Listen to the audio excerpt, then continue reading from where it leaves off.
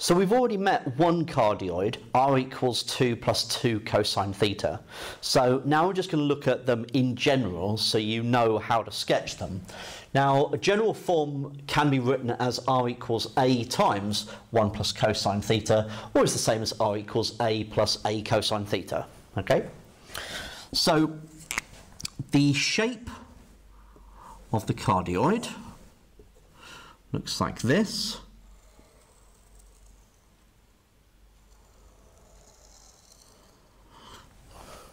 Okay, it's meant to be kind of symmetric and probably a bit more rounded here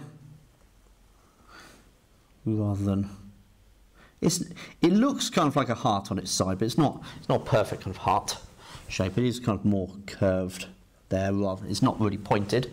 Okay, now this is obviously when theta is 0 and this is when theta is pi. You have this cusp.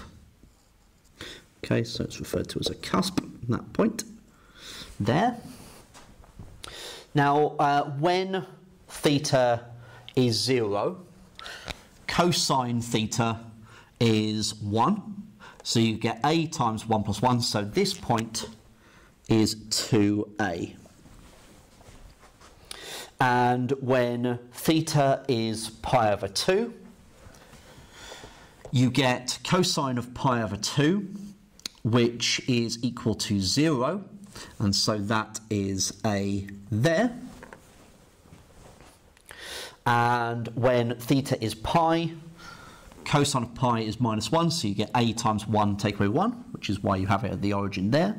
So this point is minus a down here. So this is how we can sketch a cardioid.